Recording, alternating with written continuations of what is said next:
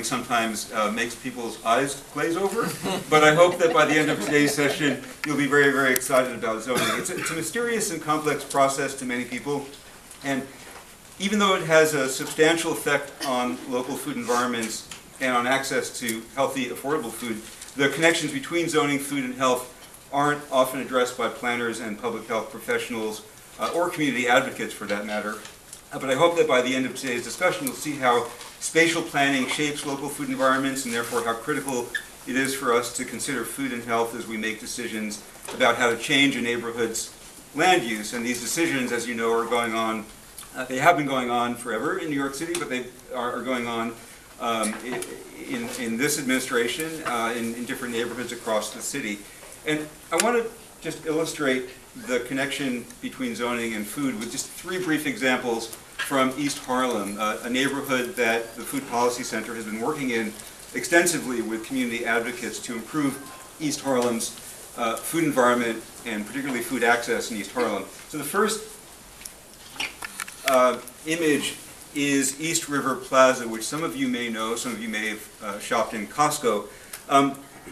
This example illustrates the power of zoning to shape the specific type of food retail located in a community. East River Plaza is located between 116th and 119th Streets on the East River, and used to be where the defunct Washburn Wire Factory was. And in rezoning the site for commercial development, planners and the developer specified the configuration of the site that was considered most appropriate, and that configuration was space for big box retail. And so Costco is the flagship retailer located there. It also has Target and now Aldi's supermarket. And so this is an example of how zoning can really create access to a specific type of food retail in the community. The second example is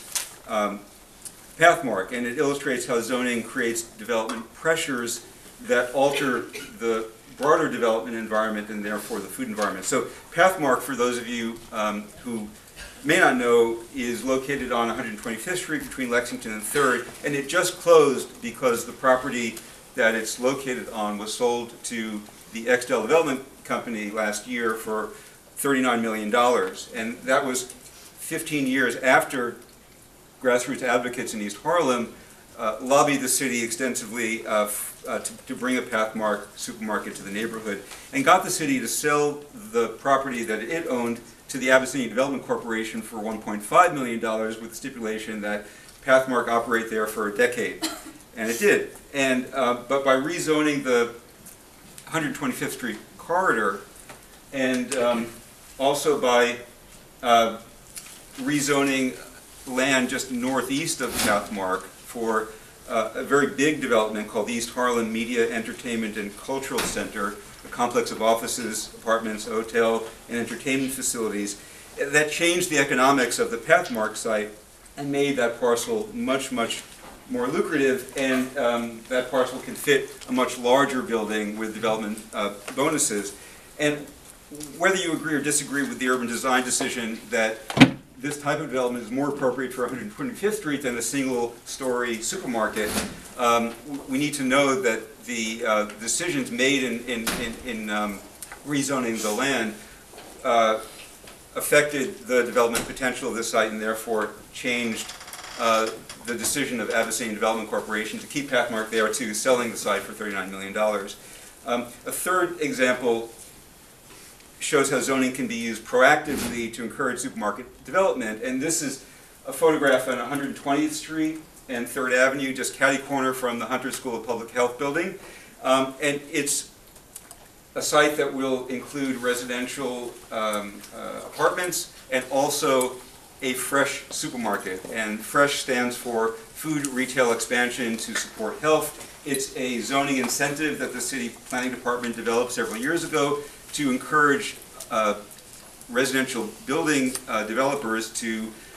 put a supermarket on the ground floor, a supermarket that has to sell a certain quantity of healthy fresh produce in exchange for some bonus floor area so that the developer can reap additional economic benefits in exchange for leaving the ground floor for a supermarket. So I don't want to keep our panelists from speaking, so I want to turn the discussion over to them, and I'll introduce them briefly to explore these issues of how zoning and planning affect the local food environment. And our first speaker is Javier Lopez, who is the Deputy Director of the New York City Department of Health and Mental Hygiene Center for Health Equity, where he's responsible for developing the center's policy and neighborhood planning agenda, including a health equity in all planning framework to address persistent health inequities. Before joining the Center for Health Equity, Javier was Congressman Jose Serrano's District Chief of Staff, and he was the Director of the Strategic Alliance for Health, a citywide initiative to advance policies on physical activity, nutrition, and tobacco use within schools and local communities. Javier holds a Master's of Public Administration from Baruch College, School of Public Affairs, where he was also named a National Urban Fellow. And following Javier, Daniel Hernandez will speak. He's the Deputy Commissioner for Neighborhood Strategies at the Department of Housing, Preservation, and Development, where he's leading the planning and housing strategies outlined in the Mayor's Landmark Housing New York plan, which passed in May 2015, and which commits the city to develop or preserve 200,000 units of affordable housing in this, 20,000 units of affordable housing in the city. Daniel has been a real estate planner, developer, advisor, and project manager with his own firm, Topology, with the Jonathan Rose Companies, and the nonprofit Mission Housing Development Corporation. He also teaches at Pratt Institute, and he's been involved in too many national and international sustainable development initiatives to detail here. And Daniel will be followed by Shai Louros, who oversees the development and management of affordable housing, community facilities, and commercial and manufacturing space for the Cypress Hills Local Development Corporation, as well as Cypress Hills Verde, a neighborhood-wide sustainability initiative advancing food access, urban agriculture, and energy efficiency throughout the Cypress Hills and East New York neighborhoods. And before joining Cypress Hills, she was the Executive Director of Green Home New York City, a nonprofit helping small business building owners adapt and adopt sustainable building materials and practices. She has a BA from Barnard, a Master's in Architecture from Columbia, and a Master's in Regional and Urban Planning from the London School of Economics, and has taught site planning and geography at Temple University, and more significantly at CUNY's own College of Technology. So I want to welcome the panelists and invite Javier to